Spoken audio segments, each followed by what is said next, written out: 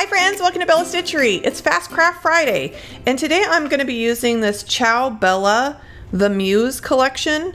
This is the first time I've ever used this brand, and I am already semi-obsessed with it, and I have a cart in the computer behind me for more collections because it kind of reminds me of like a Stamperia style, which I have used before and I love.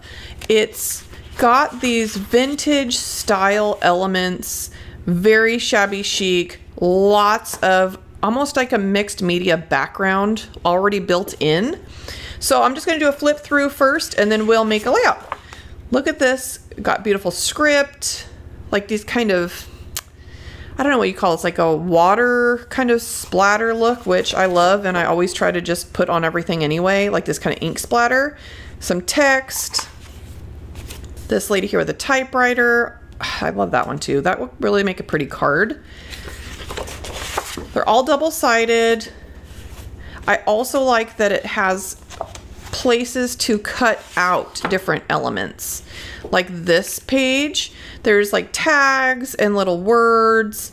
These kind of doohickeys here, little typewriter keys. Great for card making. And I like this. Really, I've just flipped through this whole collection like 3 times. This has like elephants on it. Cute. This is an awesome page. I almost chose this one to make today. Fussy cutting, I think a collage behind there. Fabulous. I'm excited. That might be my next one. I love that. I did a flip through also on Instagram this week and Facebook. How cute is that?